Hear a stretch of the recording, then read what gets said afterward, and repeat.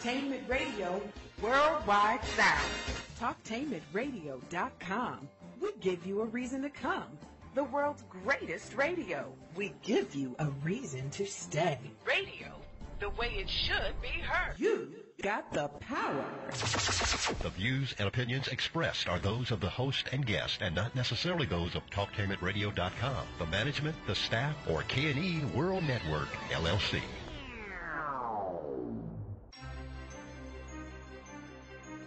This is the compensatory concept with Mr. Neely Fuller, heard exclusively on TalkTainmentRadio.com, the world's greatest radio. Radio, the way it should be heard. And now, Mr. Neely Fuller. If you do not understand white supremacy, which is racism, what it is and how it works, everything else that you understand will only confuse you. Only confuse you. Only confuse you. This is the compensatory concept with Mr. Neely Fuller Jr., heard exclusively on TalkTainmentRadio.com. Radio, the way it should be heard. Let's welcome in Mr. Neely Fuller. Mr. Fuller, how are you doing, sir? I'm still learning. All right, Mr. Fuller, before we get into what we're going to talk about, let us know how we can get your two definitive works on white supremacy and racism. Mr. Fuller. Go to producejustice.com, and what will come up on the screen is a brief description of a basic book. It has a computer design on it called a textbook workbook for thought, speech, and/or action for victims of white supremacy. And then there is an additional book called a compensatory counter-racist codified word guide. And that book has words in it similar to a dictionary, but it's not exactly a dictionary. It's a word guide showing you how to use words, what words to use, what words not to use, what words to ask questions about when other people use them, so that you can always control what you're saying and have an idea of what you're saying and how best to say it, and also understand what other people are saying better in a counter-racist fashion. By counter-racist, we mean working against racism and presumably replacing it with a better product, and that better product would be justice. So you go to the computer, producejustice.com, and a brief description of the books will come up and how to order. Okay. Mr. Fuller, something happened this past week, just the other day, and it's brought up. I've done a couple of shows on it. I'll probably do one again on today. I'm doing it with you, and I'll do another one at the end of this week, and then another one Saturday. There is this word gentrification, and I'm sure you've heard of that term. Film director Spike Lee, in honor of Black History Month, gave a talk at the Pratt Institute in Brooklyn, New York. This is just recently. Lee denounced the economic and cultural consequences of more and more white people moving into predominantly black neighborhoods, such as Harlem and Fort Greene, and later received, and then, you know, people looked at this as something. But what's happening in a lot of places where black people used to live in large numbers is something called white gentrification and black flight, meaning a lot of black people who earn at a certain income level are leaving, and then lower income people who have less income, are being scattered through programs like Section 8 and other points, and those properties like in Detroit, like Harlem, now even Washington, D.C., we just saw data where you live that for the first time in many moons, that city has a majority white population. The same thing is happening in all over this area of the world, where you see black folk moving out, white people moving in. It's an incredible transition that's flying almost underneath the radar screen. But the Detroit one is the one that really should catch all of our attention, because now they can come in and buy that land cheap, and then at the same time, a white mayor quietly wasn't even on the ballot. He was a write-in. Quietly moves in as the mayor, Oh, and we're seeing the same, and it's almost, we're being told in Washington, D.C., where you live, that it's being positioned where a white person will become the next mayor of D.C.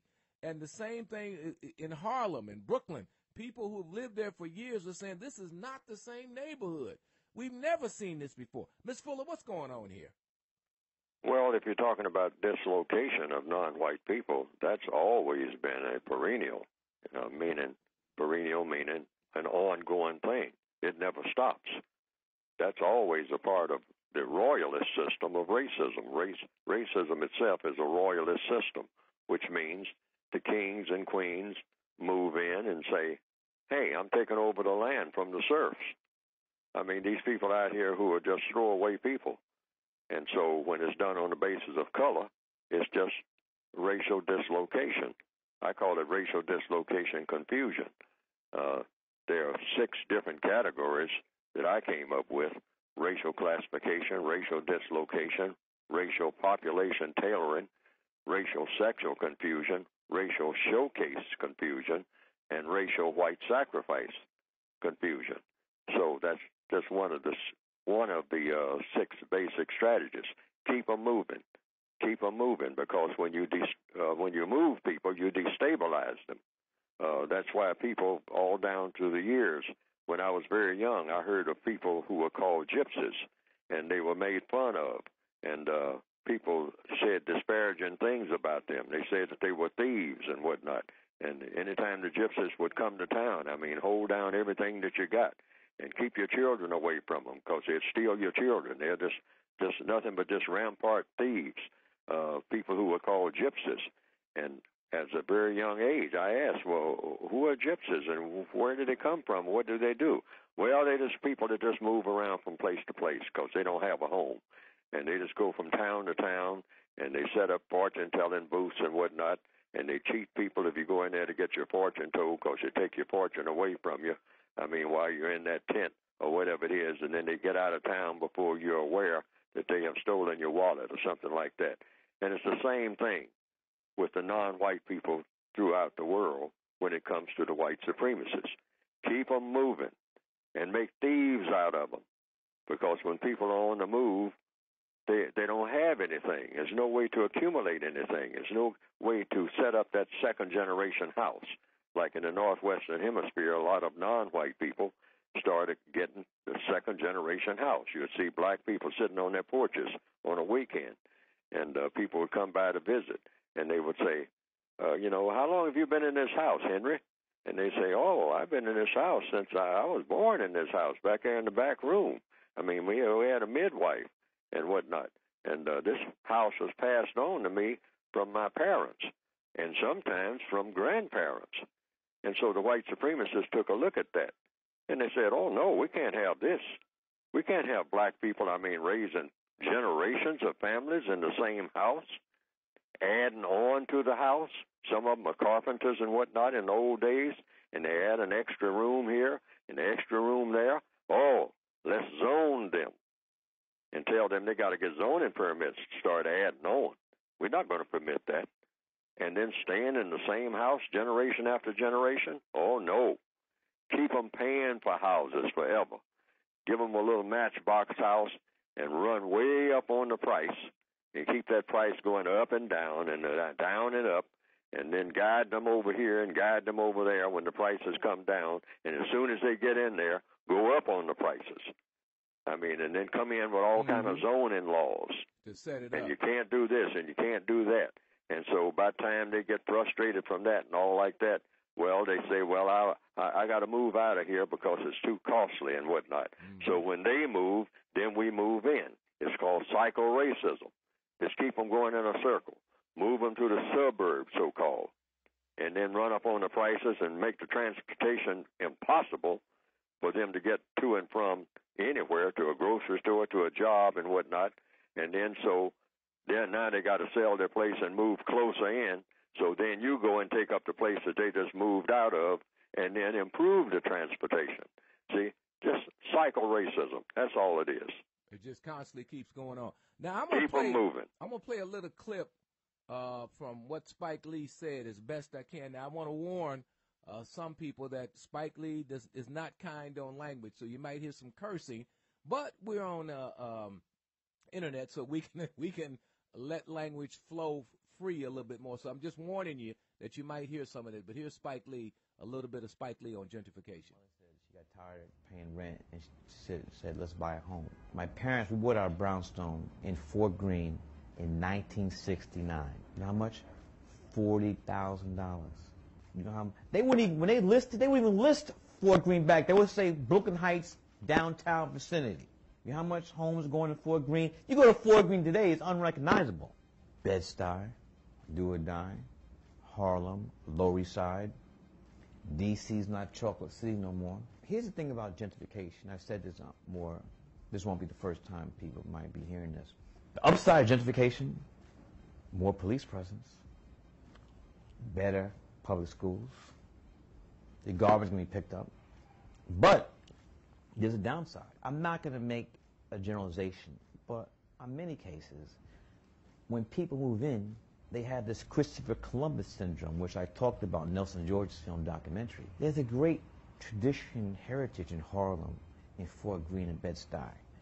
You just can't come in like blowing up the spot, like you've been there forever. My father's a jazz musician, a great jazz musician, Bill Lee. Did the scores for She's Gotta Have It, School Days, Do the Right Thing, Mo Better Blues. He's been playing music at his home, in our home, since 1969. Now, some neighbor moved in, they're calling the cops, my father, saying he's playing his music too loud. That's some bullshit. Mount Morris Park in Harlem. For years, these brothers have played African drums on Sunday morning. Now, they're gone. That's disrespectful. And I'm just using my father's example, but no one has ever complained since 1969 about my father playing his jazz music. Now this new person moves in, they're calling the cops. The cops laugh at them. That's Bill Lee, it's all right. My father says they're lucky they moved next door to hear the music. So it's that type of attitude, and that's not making good neighbors. That's not coming to neighbor, being humble. Okay, Mr. Fuller, and I think Spike Lee said quite a bit more, but I just wanted to give an example, and I want to read something. Goodness gracious, I had it up here. I wanted to read something that he said so that I could give a more clear example of what it is that Spike Lee is talking about. As a matter of fact, I've got it up on the screen now, so I'm going to read a little bit of what Spike said. He said, why did it take this great influx of white people to get the schools better? Why is the garbage getting picked up more regular? I mean, and then he went on to talk about it, and he laid it out. He talked about schools better, everything, and he said that's the good side of it. The bad side is that the people who should have had those services, black people, are being moved out. They can't afford to stay there. So one of the codes is that when you start to see a community improving and getting fixed up, that should be an indication that a whole new group of folk, mostly white, are about to come back into that area to take it over. Mr. Fuller, that's what Spike Lee is saying. Let me get your thoughts. Well, it's just, like I said, racial dislocation. I mean, that is constant all over the world. I mean, ask the people along the Cherokee Trail many, many years ago, the Indians who were moved out of Alabama and Georgia and Florida and places like that, what they call the so-called 5 civilized tribes, across the Trail of Tears in what they call Oklahoma Territory at that time, that was considered wasteland until later on they discovered oil, and then here they came again, okay? And they had what they call a run, I mean, where they gave land to white people. I mean, free. They said it was free land, but it was supposed to be Indian land. The term Oklahoma itself means land of the red people, okay? Because they gave that to them because they thought that it was worthless after they had moved them out of Alabama, Georgia, Florida, etc., over what they call the Trail of Tears. They call it the Trail of Tears because so many people died along moving from that one place to another. In other words, keep them engines, keep them redskins moving. Don't let them get settled. Don't let them set up any kind of place where they're going to be permanent and whatnot, because when people are permanent, they get ideas about growing and how to improve their circumstances. And it's the same way now all over the world, not just in this area of the world. I mean, you still have your Sowetos and places like that in so-called South Africa and places. And then all over Africa, you see photos of black people, females with their babies in their arms, straggling across desert territory on account of what you call wars and famines and all like that. Well, anytime the shooting starts and all like that, the AK-47s that the white supremacists bring in, and people start slaughtering and whatnot, people are paid to kill other people, one tribe against another, and keep them moving and keep millions of people on the move. And they starve while they're on the move. I mean, they run out of water. They run out of everything, because you just can't keep going across what you call, quote, unquote, no man's land with nothing but just what you have on your back or what you can carry or on a donkey or in your hand or something like that, or on a small cart. And you run out of supplies and you become beggars. Then you become thieves. And that's what they want. That's what they want from black people when they force you out of your house and you have to move a great distance. Now you can't get to your job, so you lose your job on account of when it starts snowing. Now you're cut off. And they say, you're not coming to work. And, hey, old buddy, I mean, I'm trying to help you out, but, I mean, I just can't, keep looking for you and you're not coming in. And just because you live a great distance, I don't have anything to do with that. So I'm going to have to let you go. And so now you're just out there and you become, your offspring and whatnot coming up. They don't have this, they don't have that. So they start looking around for something to break into. And then now you've built up all of this, finally got a place halfway paid for, but they cut off your transportation. Mm-hmm. All right? They said, oh, well, we're going to reroute these buses now. Well, you say, well, I was depending on the bus route to come right by my house and take me to work. Say, well, you got to get a car now. In fact, you got to get 3 cars because everybody in the house has got to work to pay for that house. So now you can't keep up with your car payments and all like that. They got it very well scientifically figured out. I mean, right down almost to the penny. They know what we're going to be doing 15 years from now, 30 years from now. That's how the white supremacists plan the future of their victims, the non-white people of this planet. Okay. Let's bring in a caller. Caller, you're on the air. Patiently waiting. We appreciate it. Go ahead. You're on the air with Mr. Neely Fuller of Compensatory Concept. Go ahead, caller. I would like Neely Fuller to expound on the white supremacist mindset when it comes to non-white individuals' mindset. Okay, say that again where I can kind of get a gist of. Say it again. You want him to expound on how they see how black people think? Is that what you're saying?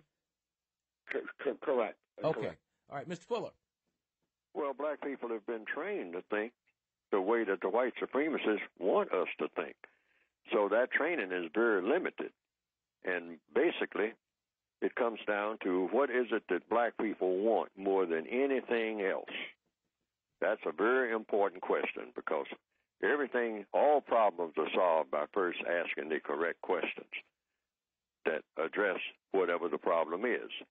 So you can start with any number of questions, thousands of questions, but the question, what do black people want, is a very important question. Collectively, the average black person, what does that black person really want, particularly in the Northwestern Hemisphere? What black people really want, because we've kind of been trained that way, sometimes most of us don't even think about it, is that when we get a little leeway to do some thinking of our own, and our wants kick in, because everybody wants something. From one minute to the next, you want something. But overall, what does the average black person want most? Well, you want to be comfortable enough so that you can pay your bills, et cetera, and have a roof over your head, just the basics, because all organisms want that. But once you get a little bit of that, Then you want social interaction. Now, what kind of social interaction do black people want? They want it with each other because that's what they're used to. Black people, when they get a little money in their pocket and get some type of wheels under them so they can roll around, and a roof over their head, and some food in the refrigerator, now that next thing that they want is to contact what? Other black people. Now, here's the important question. Contact other black people for what? Usually it's just to sit around and make small talk.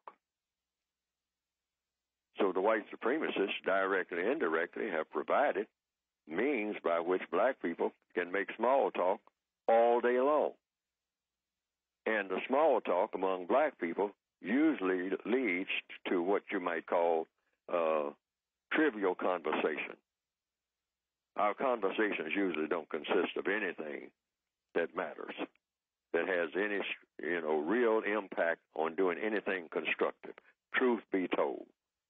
Now, the question was, what is the black people's mindset? That's our mindset. It's a very shallow mindset because it means that you're just working and accumulating money and accumulating bling-bling and accumulating things, and things here and things there, ultimately so you can go around other black people and make small talk. Stop and think about it. What do we actually do when we get a little time to ourselves? We don't know what to do with ourselves. So what we do is say, well, I got to contact so-and-so. Why? Because I haven't talked to so-and-so in a little while. And then I got to contact so-and-so. And I got to contact so-and-so. And I got to recontact so-and-so. All black people contacting other black people in order to what? Do what?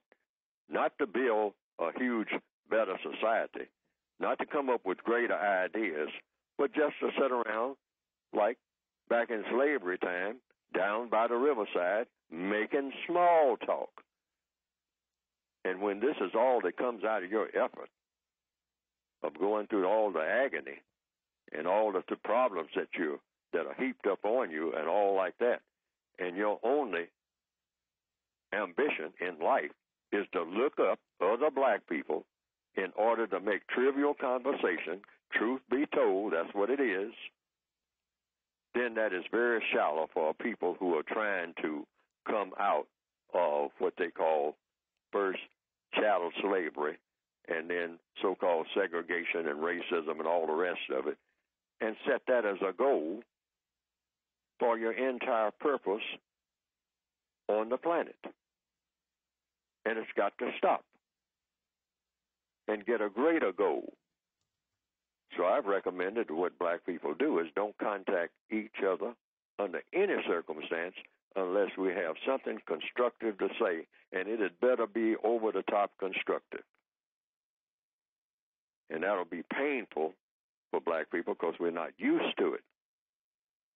We're just used to just running our mouths, blabbing, on the phone or shouting down the road in the old days and all like that, and being out in the field working hard and whatnot. It worked then because there was nothing that you could do. You were much more confined and whatnot, and it's just like prisoners in a small cell. We're in a bigger cell now. But we got to elevate our minds out of that little box of that childish, trivial, small talk, a lot of it among younger people, leading to disaster, which is why you have this yellow tape fluttering all over the neighborhood on weekends and sometimes during the week.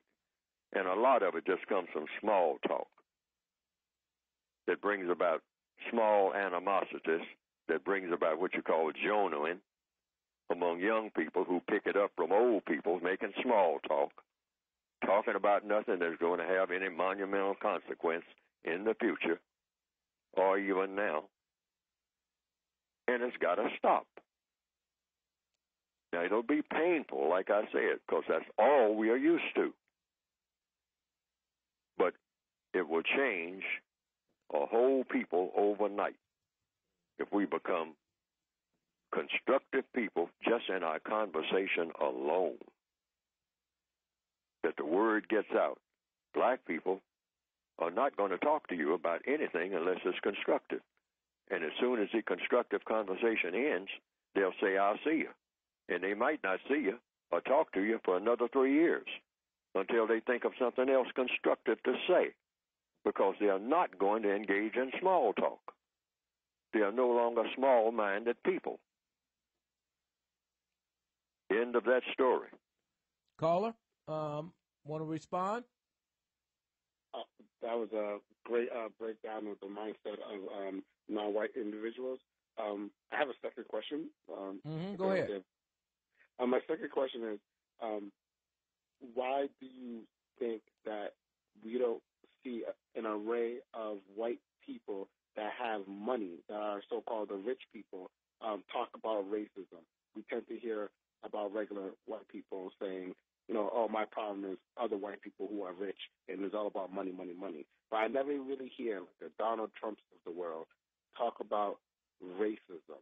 The rich, the Bill Gates, they don't talk about racism. I just want to know what you think about that. That's a very good question. Mr. Fuller? I first want to understand exactly what the question was. I think what he's saying is that whites at a certain level of economic wealth or lack of economic wealth talk about racism, but when they reach a level where they've got immense wealth or power as people perceive it, rich white people, you don't hear him, according to the call, he said they don't talk about racism. They talk about other things, and he wants to know why that is. Am I correct, caller? Absolutely. Okay, go ahead, Mr. Fuller. Well, for one thing, the entire world is under the system of white supremacy when it comes to non-white people.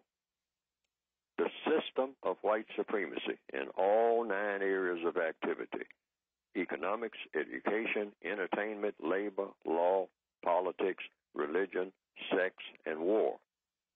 Now, this system was set up a long time ago. Some people say 400 years, some people say 600 years, some people say 2,000 years, other people say 6,000 years. So, by any measure, that's a long time to set up a system that dominates and mistreats people based on color. Now, the whole world is under that system. Most of the people on the planet are people who are said in a cliche fashion of color: black, brown, red, yellow, beige, tan, people who have color in their skin. And somebody thought up a system that these people who are classified as non-white are eligible for mistreatment.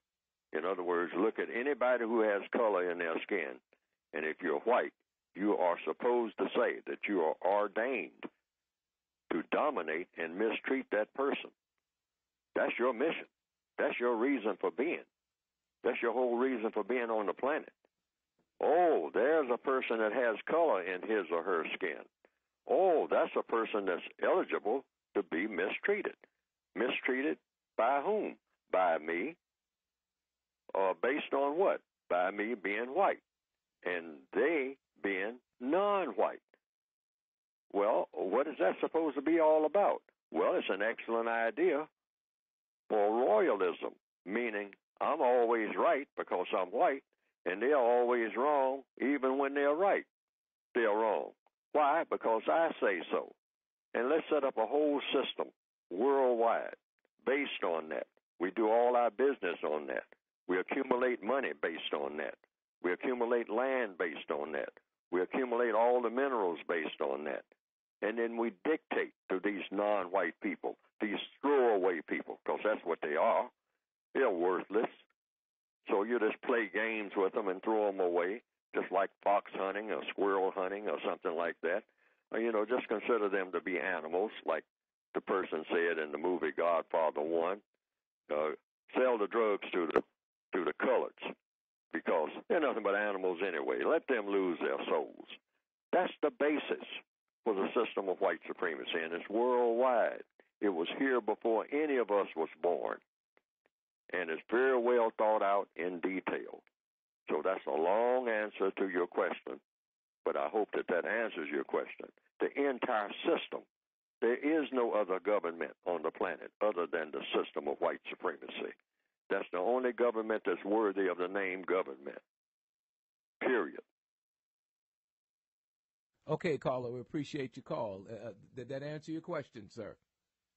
It wasn't really specific towards I'm pretty sure he's seen individuals that are financially well off, but I'm just saying you don't hear, it's not even advertised in the media, or you don't hear them talking about racism.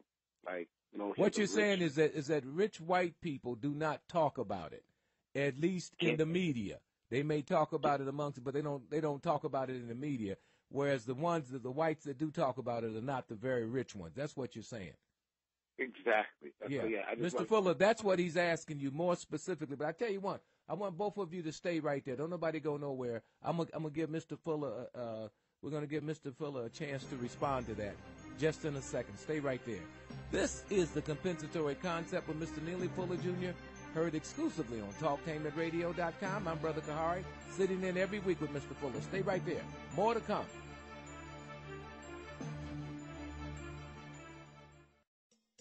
TalkTainmentRadio.com is the premier internet radio platform offering 40-plus talk radio style programs professionally produced, optimized for online distribution, featuring Columbus, Ohio on-air personalities. TalkTainmentRadio.com offers listeners diverse programming options covering topics such as arts and culture, love, life and relationships, technology, religion, paranormal activities, local and national politics, women's issues, alongside health and wellness. Listeners can access their favorite TalkTainmentRadio.com programs free of cost through the website. Download the TTR app to your cell phone and you can take us wherever you go. We have programs on demand to fit your schedule through our podcast. The address is TalkTainmentRadio.com. Hey, Carol, that's your third espresso. What's going on? I've just been to my doctor, and he's ordered lots of tests. Blood work, scans, x-rays. Why? Is everything okay? That's just it. I don't really know the whole story. Well, I think the best thing you can do is get more involved in your own health care and get some information. How do I do that? One of the most important things you can do for your health is to ask questions. Be an active and informed member of your healthcare team. Remember, your healthcare is about you. For starters, you should ask what condition you're being tested for, how the tests will be done, how soon you'll get the results, and what happens after that. Learn more about what questions to ask about medical tests and other aspects of your health care. Get the brochure, Be Prepared for Medical Appointments, available at ahrq.gov/consumer. That's ahrq.gov/consumer. A message from the U.S. Agency for Healthcare Research and Quality. The United Independent Compensatory Code System concept by Neely Fuller is considered as one of the substantial and basic books for understanding and effectively countering racism. Neely Fuller will turn upside down everything you've heard and everything you think you know about racism and how it works. Call area code 202-484-5461. 202-484-5461. You got the power. This is the compensatory concept with Mr. Neely Fuller Jr., heard exclusively on TalkTainmentRadio.com. Before we get we got another caller waiting also, Mr. Fuller, in addition to the one we have on the line. I wanted to just read a little bit more on this Spike Lee controversy about the gentrification. He says, and I'm not going to use the expletives, I'm not going to use the curse words he said, but he says when responding to a question, audience member asked him a question, and then he says, then comes the Christopher Columbus syndrome. You can't discover this. We've been here, talking about white people coming back in under the gentrification. You can't discover this. We've been here. You just can't come here in Bogart. There were brothers playing African-American drums in Mount Morris Park for 40 years, and now they can't do it anymore because the new inhabitants said the drums are loud. My father, and he goes on, some of that you heard. He said when Michael Jackson died and wanted to have a party for him in Fort Greene, and all of a sudden the white people in Fort Greene said, wait a minute, you can't have black people partying because they'll drop a lot of garbage in the community, et cetera, et cetera. So this whole gentrification thing is rearing its head again because we are seeing the switch out. We're seeing it in great numbers in Columbus, Washington, D.C., Harlem. Detroit obviously is set up as the next target. So it's something that we really need to understand. Mr. Fuller calls it racial dislocation. So, but anyway, I just wanted to put that on the table. All right, caller, the one that's still on the line, then I got another caller waiting. Go ahead, Mr. Fuller, finish up with what you were saying, and then we have another caller that we're going to take. Go ahead, Mr. Fuller. Yeah, well, the best that I can say is that you have a system of white supremacy in place, and this is to be expected. Now, that's a term I use over and over again. It's to be expected. There's no reason for any white person to talk about racism. Racism doesn't bother them. The victims of racism are bothered about racism. It's just like a prisoner, and victims of racism are prisoners, and just think of it that way. Black people in a prison cell, because we are in a prison cell called the world. And that world, the wardens are the people who are classified as white. That's what the system of white supremacy is about. Now, I don't mean all white people, but I mean those who believe in racism are the dictators to the non-white people of the planet. And the non-white people of the planet are prisoners of war. So when you're a prisoner of war, you are the person who is worried about being a prisoner. But the person who is benefiting from you being a prisoner has no reason to talk about you being a prisoner. There's no reason for them to care. They're not hurting. The white people do not hurt because of racism. Racism does not hurt white people. White supremacy does not hurt white people, except a few white people who are sometimes what you call white sacrifices in order to hold up or keep the mob going, you might say. Sometimes mobsters kind of fight among themselves about turf, the turf being wherever the non-white people are. And so they get in arguments with each other. But they usually settle these arguments with a handshake. Mm-hmm. And then they go back to business as usual. Sort of like what we're seeing in the Ukraine. Let's go to my second caller. Caller, you're on the air. Go ahead. Second caller. First caller, stay right there. Second caller, you're on the air. Go ahead. How you doing, Mr. Fuller? I'm still learning. Go ahead, caller. I have my question is pertaining to white supremacy, racism, and the keys to stopping it. I know the biggest government, and you say they're the only form of government. My question is, what are the keys to liberation? Is it through education, violence? Like, what are the keys? What should we do? What should a 27-year-old black man in the wilderness of America in this prison, what should I do to liberate myself? I mean, I read a lot, I study a lot, and I listen to shows like this, But I was wondering, like, what are the key components to the true liberation of the black race on planet Earth? Mr. Fuller? You codify everything that you do and say, so that everything that you do and say has a constructive effect. That's the key. It's very difficult for people to understand that who are not used to it. And collectively, we're not used to it. We're not used to being constructive because we weren't trained or educated to be constructive. We're educated when we are given a little leeway, a little time to ourselves and whatnot, to do things that don't make sense. So we have become a very pitiful, stupid, and silly people, basically. We worship anything that's stupid. We worship anything that's silly.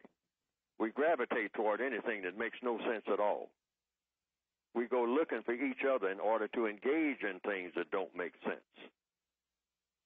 So I've spent about a quarter of this program saying we have to stop these things. But most people, when we even think about it, we say, stop what? Because we're not even aware of what we're doing. Just stop what you're doing. Just look at what you're doing and say, which one of these things really is something that doesn't need to be done, that's not progressive? Anywhere that I'm going, any time of day. That's the key. It's just little simple things. Simple things that we take for granted doesn't have anything to do with our lives. And we have to stop and think about everything that we do and pick out all the things that are non-constructive, from the time we get up in the morning to the time we go to bed at night. I mean, the food that we eat and everything. Pick out everything that if you can't look at it and say, now this is constructive, then don't do it. That's the key. But when black people assemble and start talking about we got to do something about our plight, we always talk in slangs and things like that. Black power. I mean, and we stomp on the floor and we beat some drums and we jump up and down and we turn around in a circle and we think that somehow by magic, eureka, all kinds of wonderful things are going to happen. And it doesn't work like that. It has to do with what you do each and every day as an individual person. This stuff about black people getting together and, you know, in unity, some type of magical unity that comes from black people when they stand shoulder to shoulder. We even use those terms. Well, black people, in order to get ahead, we got to stand shoulder to shoulder with each other. We were shoulder to shoulder on the slave ship. That's not a formula for anything, standing shoulder to shoulder. Black people need, as individuals, even when there are no other black people anywhere around within 1,000 miles, have a code of behavior, things that you do, things that you don't do. And it's very simple. Look at what you're doing at any given moment during the day and ask yourself one question. This thing that I'm doing, is it constructive or non-constructive? Because there's no such thing as in between. It's either going to be one or the other. You're either doing something that makes sense or you're doing something that doesn't make sense. That's putting it in simple terms. But when I say that to black people, I mean over and over again on the radio and whatnot, they say, what? That's so complicated. I mean, that ain't no liberation. I mean, when we going to get liberated? You know, when we going to get together? That's another term we use all the time. When we going to get together? Get together and do what? Well, come up with a plan. A plan to do what? Because a plan has to address the individual person and what that individual person does each and every minute of each and every day. That's it. It isn't anything else. But it's difficult collectively for black people all over the world, really, to understand that simple principle. Because we are used to being herded like cows. Mm-hmm. And we think that we don't have power if black people are not really physically all in one place, shoulder to shoulder, with their arms around each other, singing Kumbaya. And we think that that is some kind of magic that from the sky money will just start falling out of the sky when we do that. That's what we actually think. Mr. When it really comes down to what you do every day. I keep saying that over and over again, but it's a hard sell. Mr. Fuller, let me ask you this, if I can. What evidence do you have, or what evidence makes you believe that the strategy or the approach that you're talking about will work any better than the other things that have been done? Why do you believe this will work or this will be effective? Maybe that's a better term. Because we haven't tried it. That's why I believe it. Because nothing else has worked. We have held hands like I don't know what. I mean, we're some of the biggest hand-holding people in the world. I mean, shaking hands, high-fiving. I mean, you know, we are hands, but we are not handsome. We're not handsome people. Handsome means handsome, as old folks used to say, handsome is as handsome does. We don't match our hands with our brains and do something hands-on other than to shake hands. We got more different kind of handshakes than anybody on earth. But handshaking won't get it. Head shaking won't get it. What will get it is a plan for each individual in every circumstance that you find yourself in. And everybody's in a circumstance each and every day wherever we happen to be.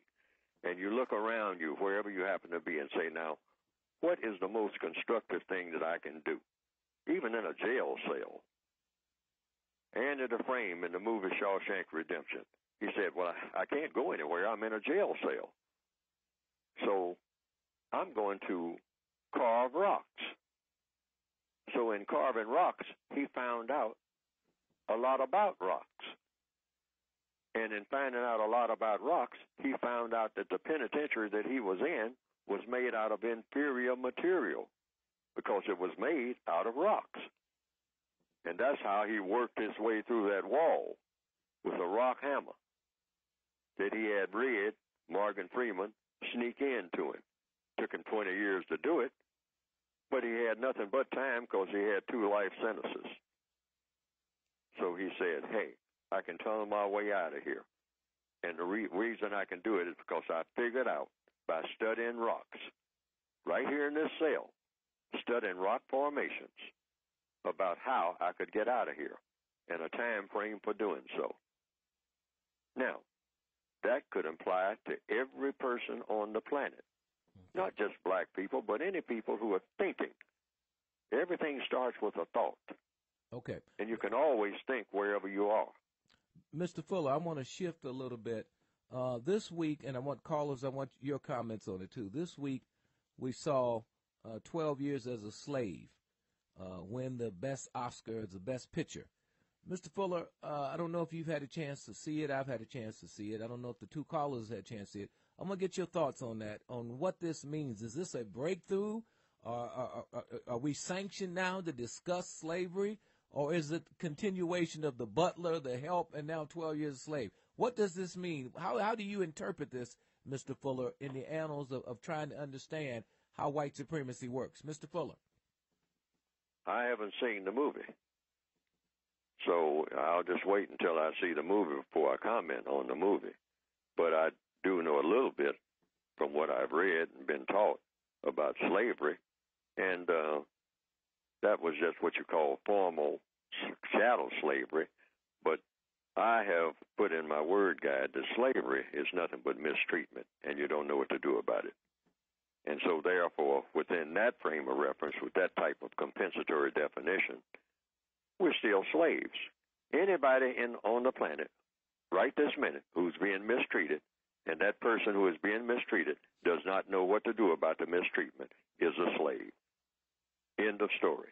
That's going to be the new definition, or the correct definition, really, for slavery. So you don't put slavery in this box that had to do with just somebody being carried across the ocean in chains and then put on a plantation.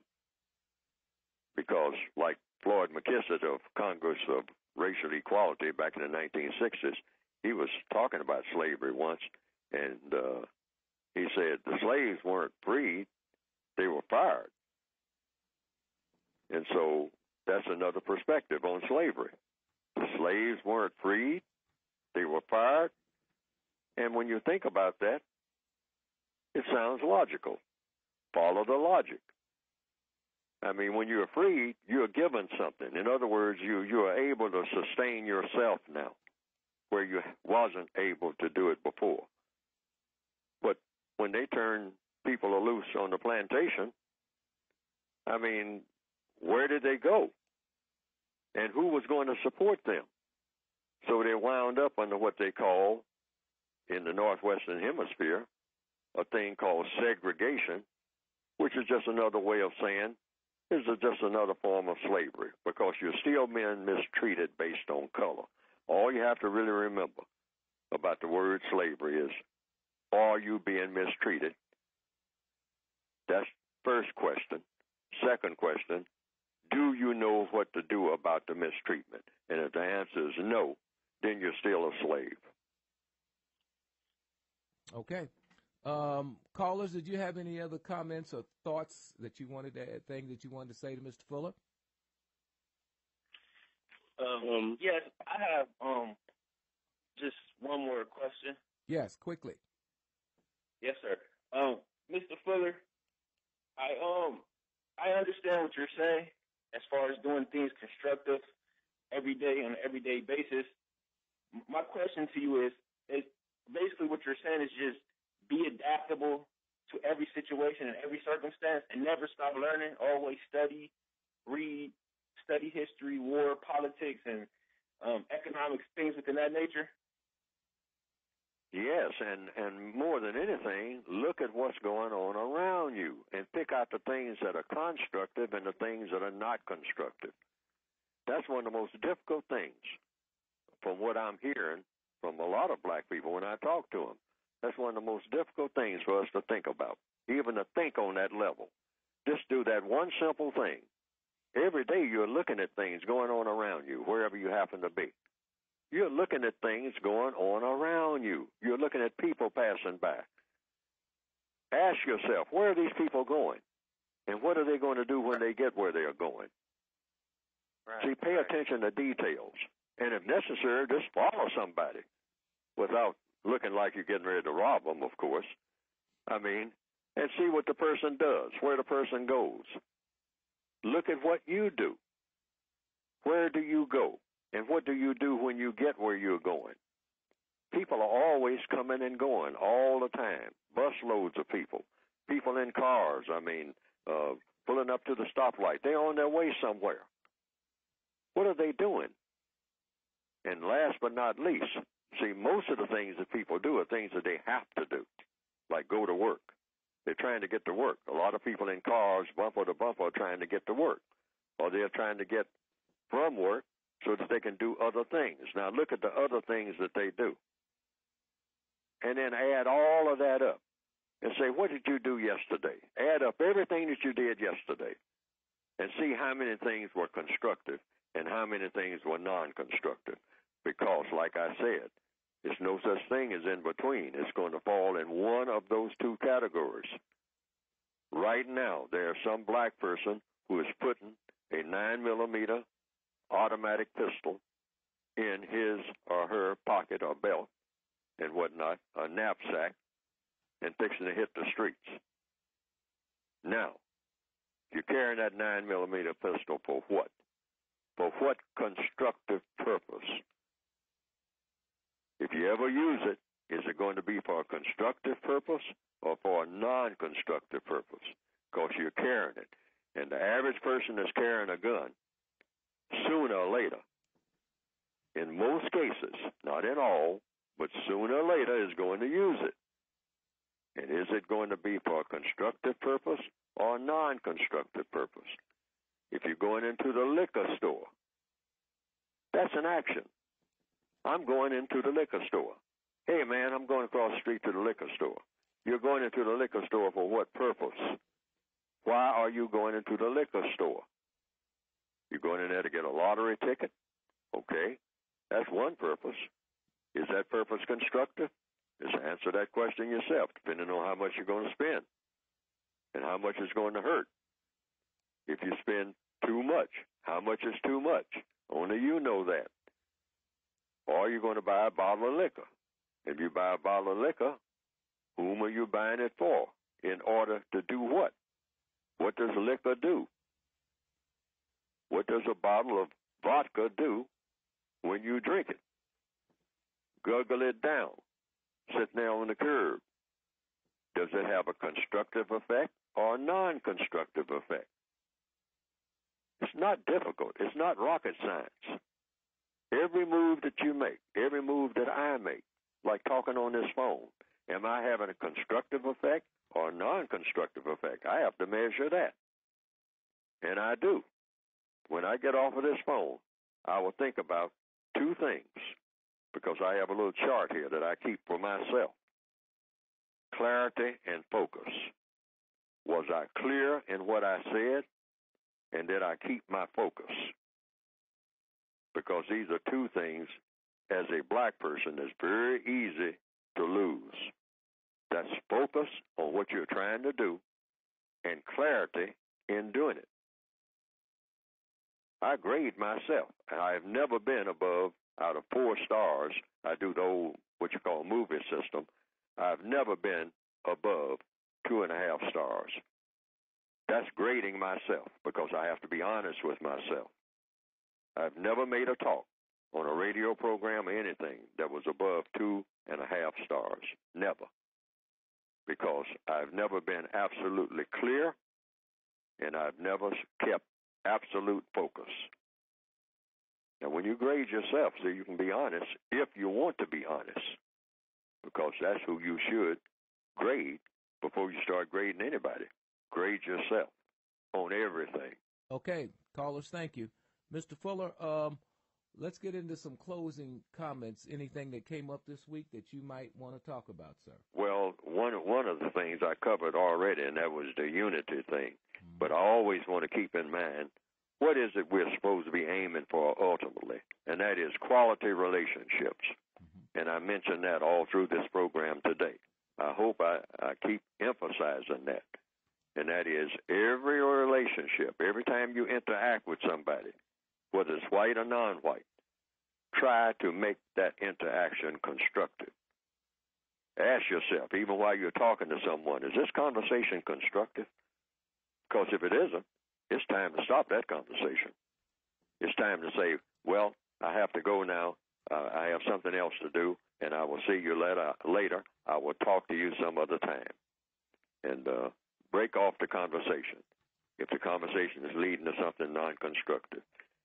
Because a lot of what we do throughout the day has to do with conversation. Conversation is how we learn things. Always try to learn something constructive in every conversation that you have. Either you're telling somebody something that's going to have a constructive effect, or someone is telling you something that's going to have a constructive effect. And you know what's constructive after you try it a little bit or really think about it and keep asking yourself that question. Constructive, non-constructive.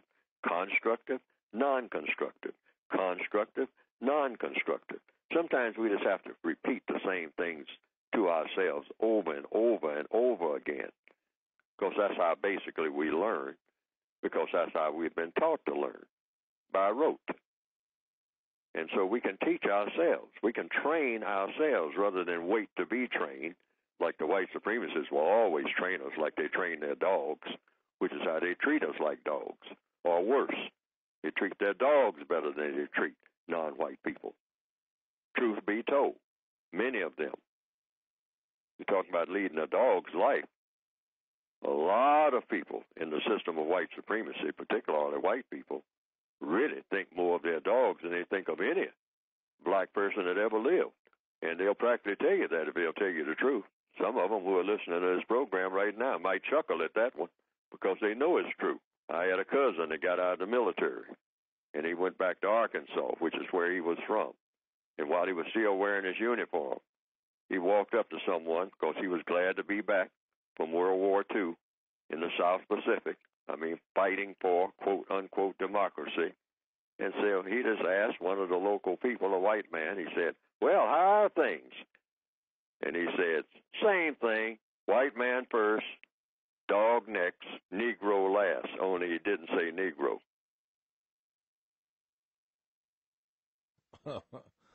Okay. Well, Mr. Fuller, it's really dynamic because, as you know, and we've got about a minute left, increasingly, these conversations are not being held or not being had. And increasingly, this ability to talk about these things is being shut down. Ms. Fuller, I got about 30 seconds. Let me get you a quick comment on what's happening with our ability to talk about these things. Oh, well, that's never been our priority. Our priority has been to talk random with each other, just like I spent about a quarter of this day talking about. What do black people talk about when they're among themselves? Most black males, wearing our jerseys and whatnot of our favorite football star, we'll talk about some type of sports. Then we'll hit on the weather, and then we will start touching on something dealing with sex or something like that. And now the conversation just runs out. We don't know where to go from there. Wow. And that's why a lot of what you call industrious-type white people don't like to talk to black people about anything. Because they say, for one thing, their conversation doesn't consist of anything that's worth hearing. Wow. Mr. Fuller, thank you so much. We appreciate you always. We'll talk with you next week. Thank you. Thank you for inviting me.